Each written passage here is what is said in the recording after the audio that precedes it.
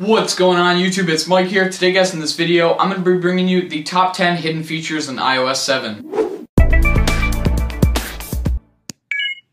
Now like I said, today in this video I'm going to be bringing you pretty much the top 10 features that are hidden in iOS 7 that most people can't see, or they weren't announced with Apple at the WWDC 2013 conference when they unveiled iOS 7. Just some hidden features that you would not know that would be there, and maybe you'll learn a thing or two about the latest operating system for iOS devices. Now for this video we're changing it up and doing a little bit different, and I'm doing a collaboration video with Toolg TV.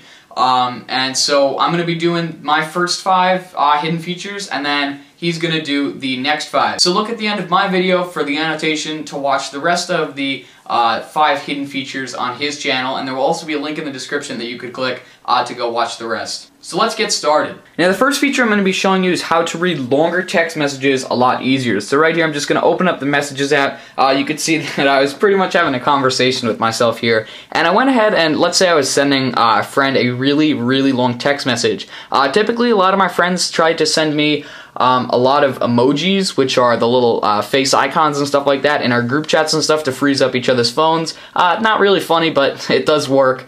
And so Apple kind of has a fix for that in iOS 7. And really long text messages like this, as you can see, I sent myself here. Here it is receiving, and you can see it's kind of broken up. There's a little arrow on the end, and if I tap that little arrow, it will take me to a whole page containing the entire message. Now, when you send text messages, it doesn't actually break them up, but when the person receives them, it breaks it into a very small condensed text message. So any text message now is pretty much broken up like that. You know, it has to be very long for it to happen. Obviously, if it's going to go a couple more lines, there's no limit to breaking it up. It has to get very long in order for it to happen. Now, while we're in the Messages app, I figured I'd show you the second feature, and that is also to be able to read timestamps from when messages are sent. So we'll go to the top here when I spoke a little bit with myself, and as you can see, I'm going to take my finger here and I'm going to kind of go like this, and you see the messages kind of brush to the side, so I come in from the right, and you can actually see when I sent the text messages and when the person sent back.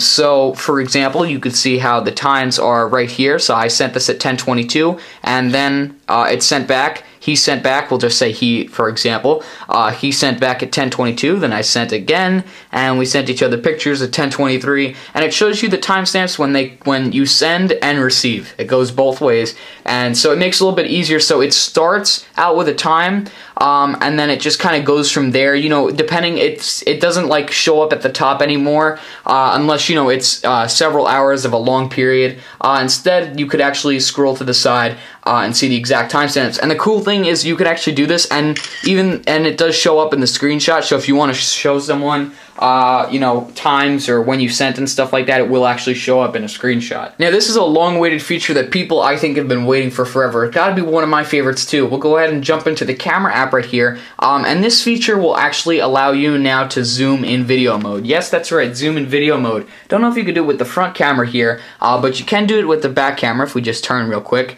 It's going to be a little bit hard since I'm facing the camera down, but I'll go ahead and start recording a video, and as you can see, I can zoom in really close on the grains of this desk here, and I can zoom out as well. And not only can you zoom before you're taking the video, but you can actually zoom in after. So you could be taking a video, you know, of stuff, and you can zoom in and out, and you have the little diode on the bottom here to actually change it as well.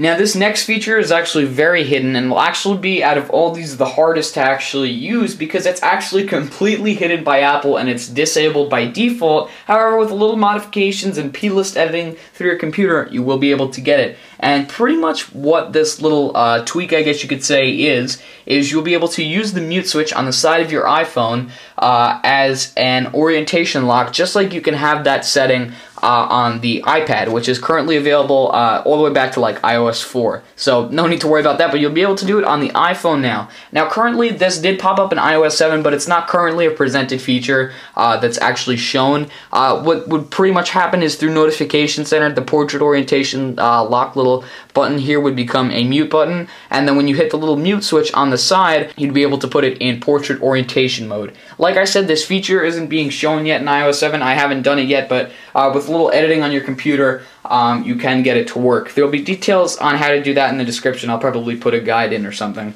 Now, one of the last features I really wanted to show is that you can now add applications in the App Store to a wish list. So let's say, for example, here I want to get Riptide GP2, so I'll go ahead and tap it here. And versus buying it, I can actually add it to a wish list, as you can see here, and then I go to my little list here, and I don't have a lot of apps here right now, but on my wish list, Riptide is right here, so I'll go back, and let's say I'm really liking this Sky Tourist game. I want it, just don't want to buy it just yet, want to save it for later or something. Again, I could add it to my wish list.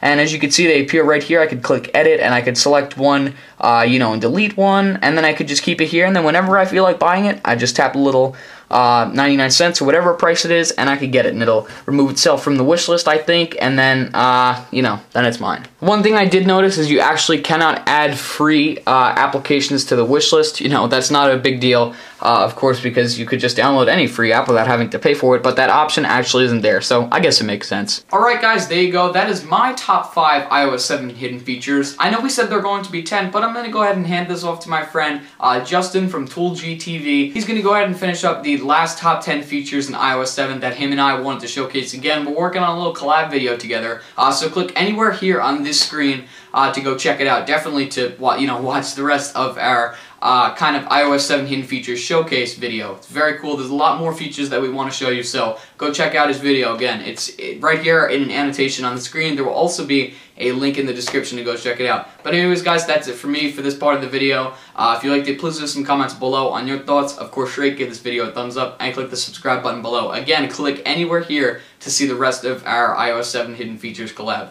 Alright guys, that's it for me, and I'll see you in the next video.